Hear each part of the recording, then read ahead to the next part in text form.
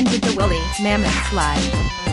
Woolly mammoths lived from about 2 million years ago to 9,000 years ago, during the last ice age, called the Pleistocene Epoch, and are now extinct. The ice age took place millions of years after the dinosaurs became extinct.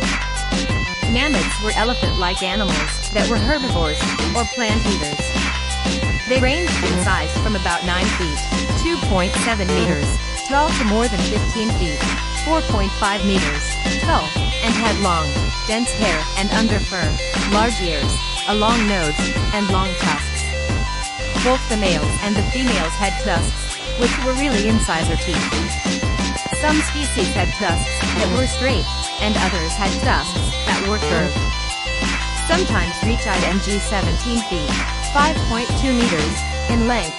The tusks were used in mating rituals, for protec tion and self-defense, and for digging in the snow for food. Modern-day Indian elite phants are related to woolly mammoths.